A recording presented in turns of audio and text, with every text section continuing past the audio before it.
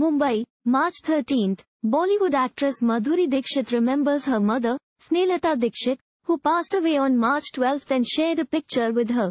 She expressed how much she misses her and recalled the life lessons she gave her. She wrote on her Instagram handle, "Woke up this morning to find I's room empty. It feels surreal. She taught us to embrace and celebrate life.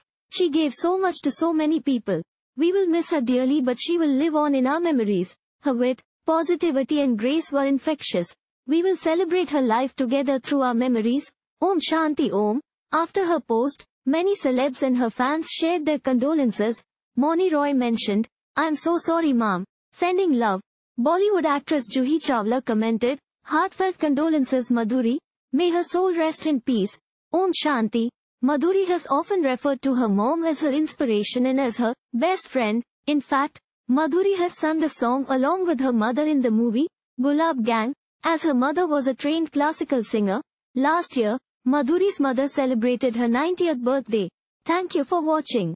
Please subscribe to channel and click on bell for more daily videos.